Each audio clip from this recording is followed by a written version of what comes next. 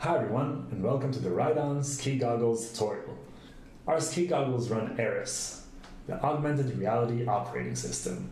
To make things simple, we'll say AR instead of Augmented Reality. There are three types of augmented reality elements in our world: screen lock, sky icons, and world lock. Screen lock elements are elements that are fixed to your screen. At the top left, you can see the radar showing you friends, game elements, and dangers on the slopes. The speed bar is there to give you a feel of your actual speed without writing numbers.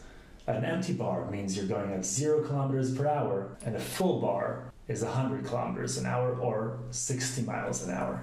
You've also got an indication of your altitude and how much battery you have left. The second kind of element are the sky icons. You can see them by looking up.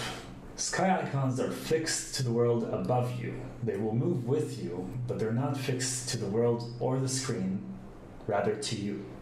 The music sky icon will let you play or pause your music, skip to the next song, or go back to the previous one. By clicking the camcorder sky icon, you'll start or stop recording a video. When you start recording a video, you'll have a red light indicator at the top right of your screen. The map sky icon will open your resort map in either 2D or 3D. Once the map is open, the red arrow will always show you which way you're looking. Slopes will be color-coded according to the rating. By clicking on the game sky icon, you'll begin our AR game. The game will drop AR elements on the actual ski slope where you're about to begin your ride. By passing as close as you can to the elements, you collect more points. Do your best and get a high score, and maybe you'll be on our worldwide high score board. You can also mark dangers on the ski slope.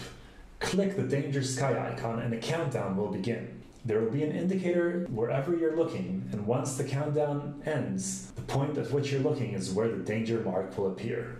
Like our videos? Have any questions? Leave your feedback in the comments below.